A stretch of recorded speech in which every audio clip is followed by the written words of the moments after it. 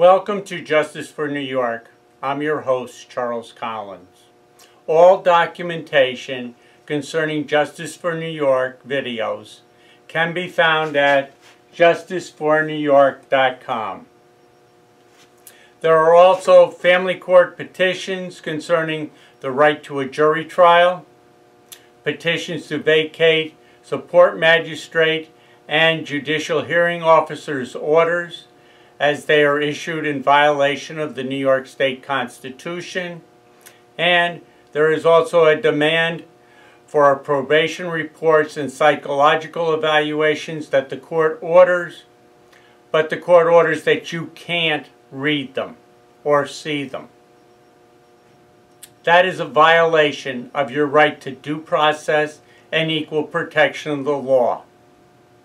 They also order that the people preparing these reports do not have to testify and there is no accountability. This has to stop. Demand your reports so you can know what's being told to the court. And now for our presentation. Now, the next issue we're going to address are some of the other statutes. I raised about 12 or 13 statutes that were unconstitutional in my court papers. One of them was 466C. A states that the Supreme Court can refer the matter to the family court. That's correct. They can. B says the Supreme Court can hold on to it and not transfer it to the family court. That is also what they can do. Point C, if the Supreme Court enters an order granting alimony, maintenance, or support in an action for divorce, separation, or annulment, the Supreme Court does not exercise the authority given under A or B. In other words, it's silent. It doesn't state that it's referring it, and it doesn't state that it's keeping it. The court may transfer they're saying that the family court now has jurisdiction if it's silent. That's not what the state constitution says. The New York State Constitution requires shall have jurisdiction over the following class and action proceeding. The support of dependents except for support of incidental actions and proceedings in the state for matrimonial, divorce, marriage, and dissolution of marriage. The family court shall also have jurisdiction to determine with the same powers possessed by the Supreme Court the following matters when referred to the family court from the Supreme Court. In other words, if there's no referral from the Supreme Court, family court doesn't have jurisdiction. That's if there's been a divorce action. If you can go directly into family court, but once you're in Supreme Court has made a ruling, family court does not have jurisdiction unless there is a referral. Now, this is saying they don't need a referral, but the Constitution says they do need a referral. That violates the state constitution.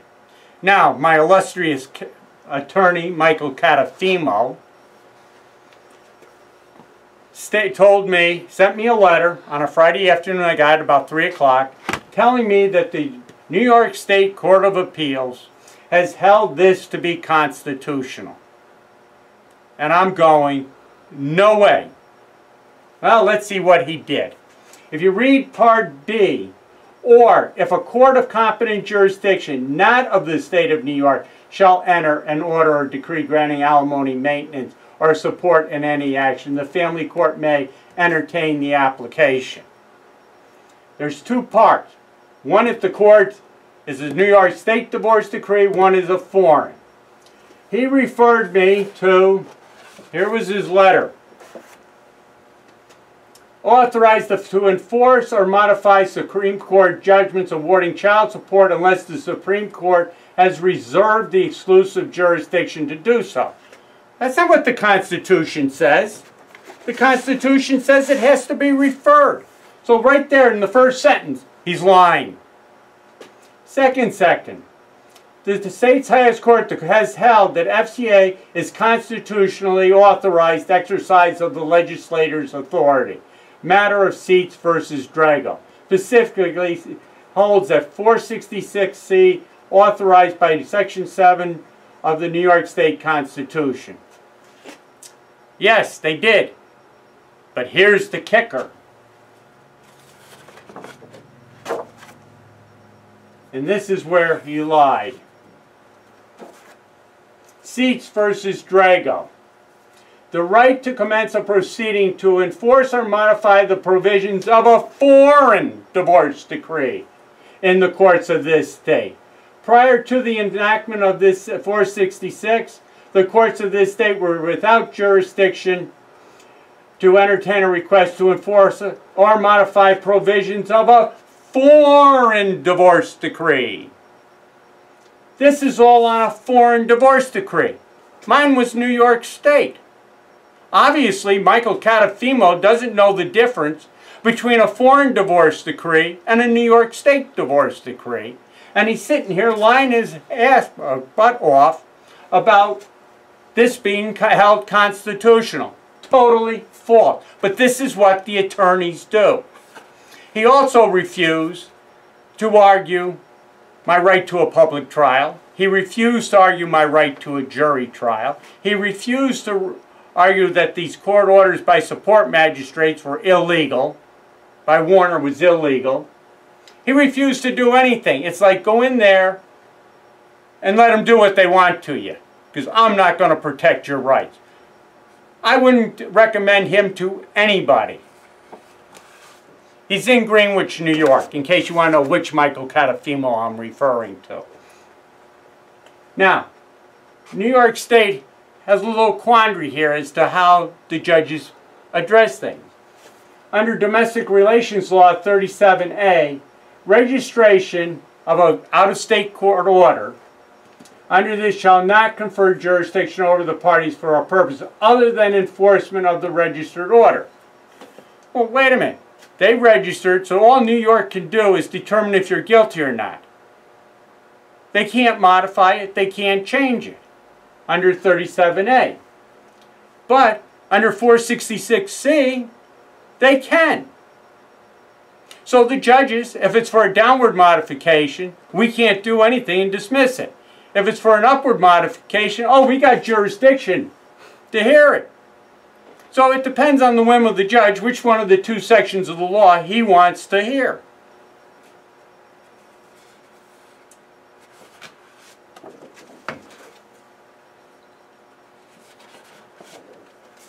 Section 5241. What that has to deal with is when you're ordered to pay child support, what a lot of these judges do when you first go into the family court, the first time in, if you own the house or whatever, they'll get the father to agree to pay for the mortgage on the house so the kids can live there. Can you do that for a month?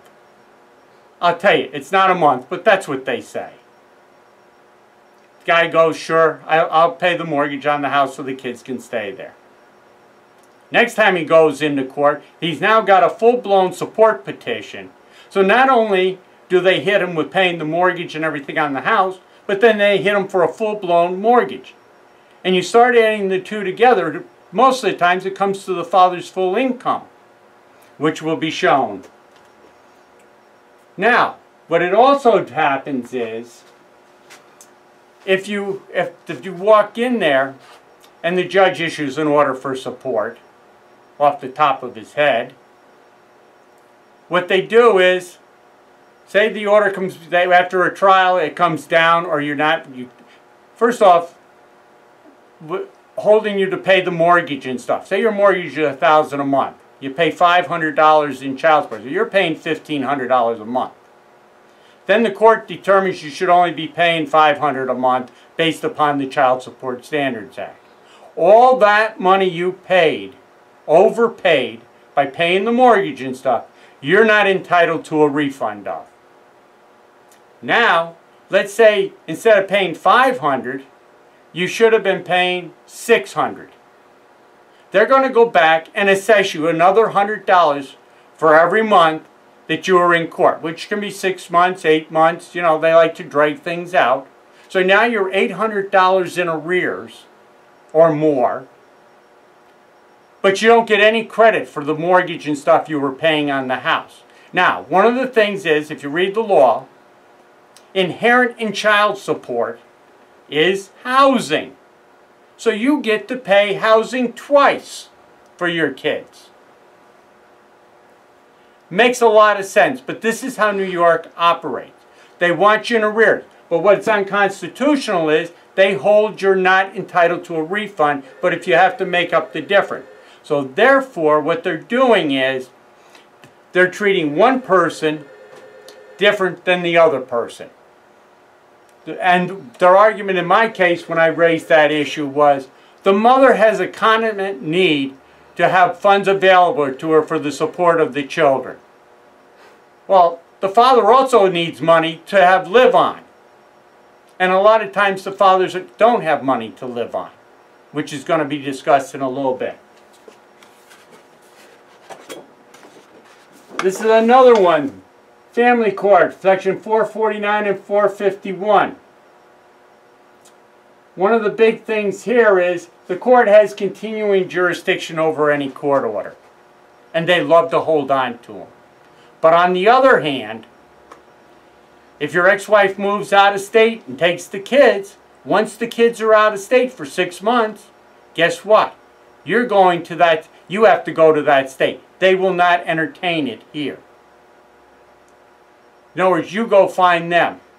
But yet on the support, they're going to make sure they keep it. They're going to have their hands right on you. And they don't care if you're seeing your kids or not.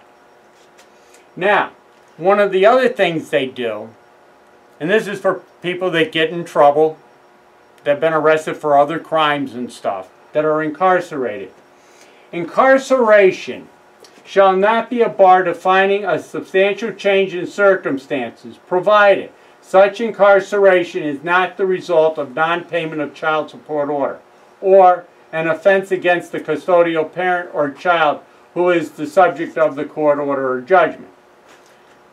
Most of the courts, if a father ends up in jail for any time, say for burglary, robbery, whatever, they won't reduce his child support. It just keeps adding up and adding up each month until he gets out of jail. And now he's $5,000, $10,000 in arrears. He's never going to get caught up. The next one, 652, is basically the same as 466. But what was interesting with this is the summary of an act to amend the Family Court Act in relation to application to enforce modified custody and visitation orders and decrees of the Supreme Court in cases.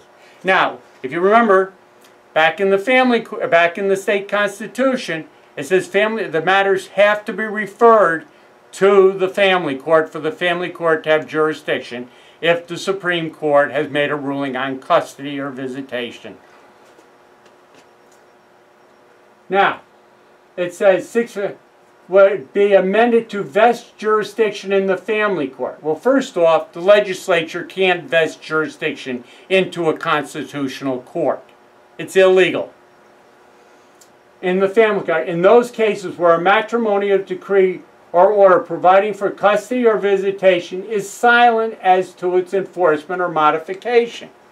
If it's silent, it means the Supreme Court hasn't referred it. It's that simple. If it wanted to refer it, it would refer it, but it doesn't. It simply means the Supreme Court has not referred those issues to the family court as required. So now they're trying to vest jurisdiction which contradicts the state constitution. Again, I think it states, the family court shall have jurisdiction to determine that with the same powers possessed by, and the family court such is an order of the family court appealable under. They don't have the authority to hear it. This is what people need to learn is the state constitution. Obviously, our representatives haven't read it. Obviously, Governor Cuomo, Eric Schneiderman, Hillary Clinton, Chuck Schumer, Chief Judge DeFore, all these, and I have more that are unconstitutional. So I'm going to end it with these and go on to the next issue. Schneiderman, Senator Schumer, and Chief Judge DeFore. I have raised the constitutionality of over 12 state statutes. Nobody wants to address them. The right to a public trial, jury trial. They lied when they addressed it, as I documented previously. The support magistrates and JHOs hearing cases that only judges are supposed to hear pursuant to the New York State Constitution. How people paying child support are treated differently than those who are receiving the child support when they should be treated equally. These statutes are denying people their due process and equal protection of the law constitutional rights. They have to be addressed. The courts have to address them. They're required to, but nobody is making them do so. You're the representatives of the people. Do something about it.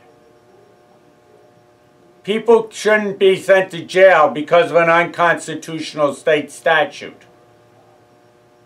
People shouldn't be deprived of their rights because of an unconstitutional state statute. And these judges come up with the strangest things to justify their so-called rulings that are meant and are deliberately to defraud, deceive, and injure the citizens of this state.